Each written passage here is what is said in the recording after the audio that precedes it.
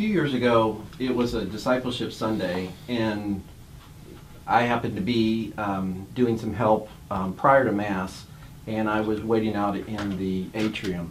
And I remember the priest saying, pray big for what you want in life that you don't have. So I started thinking to myself, well, what could that be? And I said, I would like to be involved. Keep in mind, this was about 8.5, 9 years ago. I said, I would like to be involved in a men's ministry organization that extends well beyond just my parish. And I said, I don't know. I'm thinking it might be an opportunity for me to get to know men from, and I prayed big. I said 100+ parishes. Well, my prayer has been answered, because through this organization, I can, on so many different situations and times in my life, I can reach out to other brothers from Granbury to Wichita Falls to Central Texas to almost the Red River, and certainly throughout the Metroplex, if you will, and call upon these brothers to say, here's an issue that I'm dealing with. What's your advice? What's your feedback? And likewise, men have reached out to me for feedback on various things.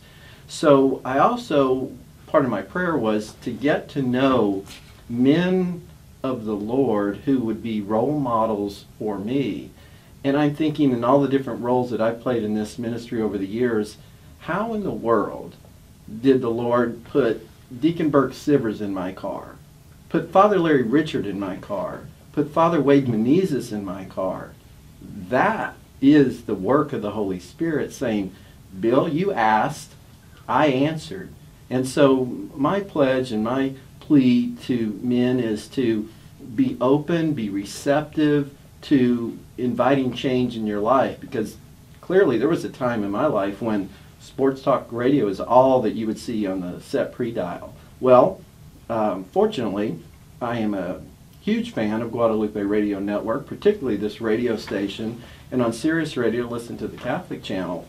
And so I told Patrick Coffin that he personally was the reason why I signed up for Sirius Radio, because when he was on Catholic Answers, I listened to him on my commute home, and I said, this guy is feeding me with exactly what my prayer was. I needed that nourishment, that spiritual nourishment in my life.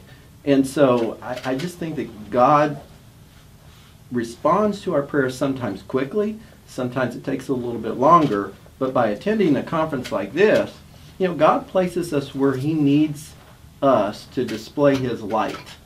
And my hope and my prayer is that that place for men to be will be at the conference on February 23rd. Amen, Brother Bill.